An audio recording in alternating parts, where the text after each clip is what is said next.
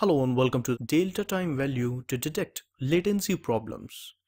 Now in this video we are going to take a look at a couple of points. We are going to learn about delta time values and how we can calculate these delta time values inside Wireshark that I'm going to explain you here in this video. So again, you can open your Wireshark and you can simply grab some packets inside it. So guys, I'm inside my Windows 10 machine and we already have some packets inside Wireshark. You can see here, right? So first of all, you can see here that this is red color. So let me change the color so that we can view the packets properly. Let me change the color. So view coloring rules. Let me select the HTTP because we have changed the color. That's why. Let me change it again. Click on background. Select any color, for example, blue. Click on the foreground. Let's make it black. And click OK. Now we can watch the HTTP or TCP packets properly. Alright. Now you can see here, first of all, in the time, this is time and we are talking about delta time values. So what is delta time? Delta time is basically the interval between two packets. For example, I got the first packet at 0 second and I got the second packet at 2 seconds. So what is the delta time? 2 minus 0 equal to 2 seconds, right? So this is basically delta time. Now you can see here in the time, this is not delta time, right? This is basically the time from the starting. So what you can do here, you can simply click on view, then you can select time display format and you can click on second since previous displayed packet, right? By default, it is second since beginning of capture. Now you can simply click here, second since previous displayed packet, and then you will get this time. Now this is basically delta time. So the delta time you can see in the second 0.17, third 0.18, fourth 0.12, right? So this is not from the beginning. This is basically the difference between third and fourth, fourth and fifth, fifth and sixth, sixth and seventh, and so on. This is called delta time. All right. Now why delta time is an issue?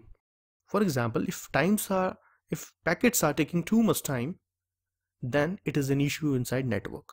For example, the network can be slow. That's why we are not able to capture the packets properly. And it is taking too much time in the capturing process. This is also an issue inside your network. So you can check your delta time. If it is taking too much time, then there is an issue inside your network and you need to troubleshoot it.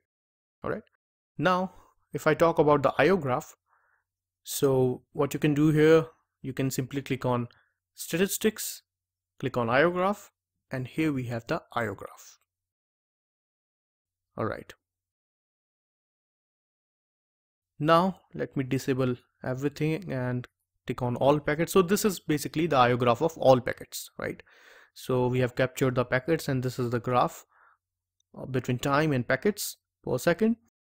But we are interested in delta time. So what I can do here, I can simply disable everything and let me create a new graph inside here. So otherwise select all packets and now click on plus. So first of all, type the display filter. So display filter is TCP dot time underscore delta. So this is the display filter to get the delta time. Now you can change the graph name. For example, graph name is delta time values. Right, now you can hit enter. Now you can change the color also. So select the color, right click here, select the color. So for example, I'm changing the color and I'm making it yellow color. So the delta time value is in yellow color. Now click OK. All right. So this is all packets which is enabled. Now you can select delta time value packets and here you can see that this is in yellow color. Let me change the color because I'm not able to watch it properly. So let's make it blue and click OK.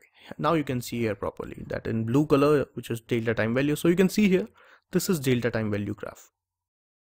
So basically the time between two packets is called delta time values. So this is the peak you can see here. Now let me disable all packets and you can see here, this is basically purely delta time value graph.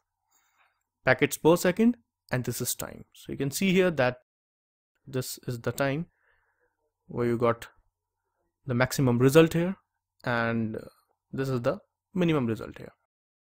So that's how you can check that at which time I was getting more packets, and then in that particular time interval I didn't get any single packet. So if there is any network issue, you can simply analyze it using Wireshark IO graphs, because we have already set the display filter of delta time values, and this is the simple graph of delta time. So delta time is also important, and if you want to analyze delta time, you can take help of Wireshark IO graphs. In the next video, we are going to learn how to analyze and troubleshoot client connectivity issues.